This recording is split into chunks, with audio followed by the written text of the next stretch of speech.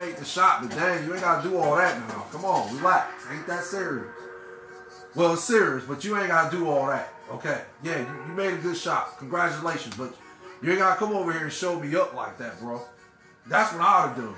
But okay, again, the question is the Cavs soft? In my opinion, yeah, it looks that way. Again, it looks like they're headed for another, what's that, first round exit, and I believe if that happens, yeah, they perhaps will fire J.B. Bickerstaff. I think J.B. Bickerstaff's job is on the line.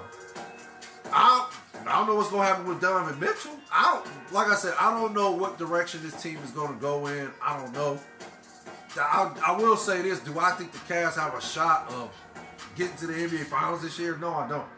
I don't think they have a team I don't think they have a championship team, if that makes sense. I don't think they have a championship team to compete with the Denver Nuggets, Boston Celtics, and the Milwaukee Bucks. Those are three teams I see as potentially winning the NBA championship. They might have a puncher's chance against the Boston Celtics, but no, I don't think they have any chance against the Milwaukee Bucks or the Denver Nuggets in a 7-game series.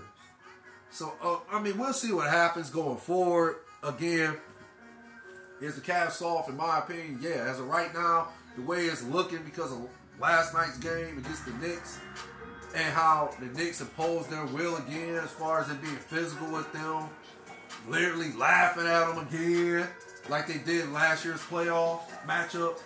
So, yeah, is the Cavs soft? Yeah. The way it's looking right now, yeah, they are a soft team. Now, where they go from here, hey, it's anybody's guess.